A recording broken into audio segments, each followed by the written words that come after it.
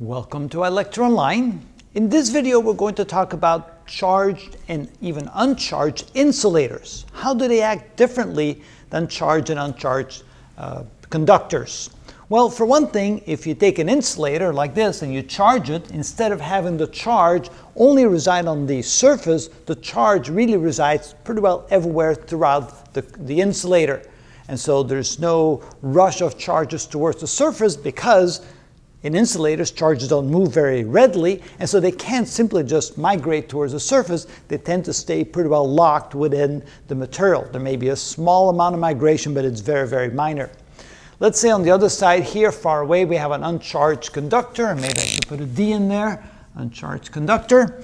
And what happens now when you bring the insulator close? Well, just like the same thing would happen if you brought a charged conductor close. It's going to affect the charges on the conductor here, the uncharged conductor, and so the negative charges will feel attracted towards the positive insulator, so they'll start migrating towards the surface here. That leaves you with an excess of positive charge on the other side, so there's going to be a force of attraction between the two. Now what if we have a charged conductor? And of course, with a charged conductor, all the charges will reside on the surface, and we bring it closer to an uncharged insulator. Well, these little things in there, they're supposed to represent molecules, and molecules will have, of course, a certain orientation, and in most cases molecules are somewhat polar.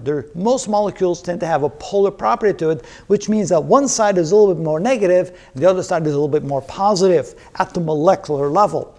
Now when you bring an object close by that is positively charged, for example, that what happens is that these molecules, which are slightly polar, will try to bend in such a way that the negative end of the molecule will be closer to that charged object, and the positive end of the molecule will be farther away because the negative ends get attracted, the positive ends get repelled, and so all the molecules tend to try to bend over a little bit towards making an alignment such that on average the negative sides are slightly closer to the charged object than the positive sides, and the insulator becomes somewhat polarized to a small amount, not nearly as much as a conductor where charges can freely move.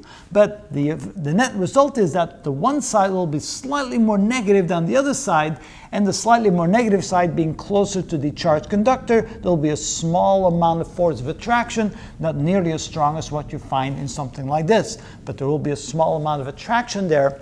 And notice, because the positive ends are a little bit farther away and the negative ends are a little bit closer to the conductor. So that's how insulators tend to act that are either charged or that are uncharged in the presence of other charges, I should say. And that's how it happens.